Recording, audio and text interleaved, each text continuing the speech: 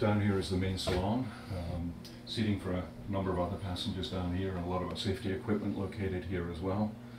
And this little guy back here is the original steam engine which was ordered for the boat back in 1910. The Bigwin was commissioned by a businessman out of Toronto called James Kuhn, K-U-H-N, as a private vessel for his wife. In 1925, their business was apparently not doing so well, and it was acquired to start serving on Lake Bays up here as a ferry boat. Bigwin Inn on Bigwin Island eventually acquired it, and it ran as a ferry boat for Bigwin from 1925 until 1970. In 1970, Bigwin Inn went bust, and the boat was left basically to rot in its slip, and it sank, and it stayed on the bottom of the lake in its slip until 1991. In 1991, a group of enthusiasts called the Lake Bays Heritage Association raised the money to get the boat lifted out of the lake and to buy the boat. They paid $1 for the boat, and to date there's been roughly $2 million put into the restoration of the boat. It was basically stripped right down to the frame. All the wood has been replaced.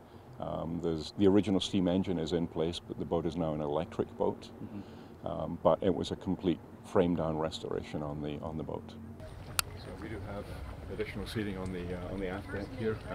Actually, a really nice spot on a breezy day. Gets you out of the wind, but still out in the open, and quite popular for up to 6 or 8 of our passengers. COVID, kind of like the rest of the world, took the wind out of our sails for a couple of years.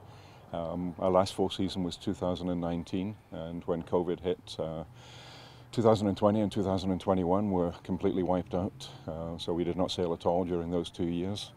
And then towards the end of COVID, just as we were getting ready to come back onto the lake, some Transport Canada regulations were updated, which required us to make some changes to the boat.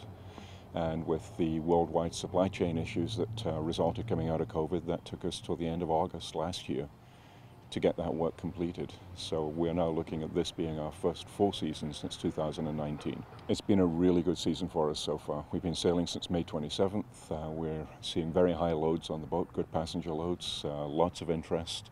We're sailing 3 days a week out of Dorset here, 2 days a week out of Dwight Beach up at the top of the lake, and Thursday nights we're running out to Port Cunnington offering dinner cruises.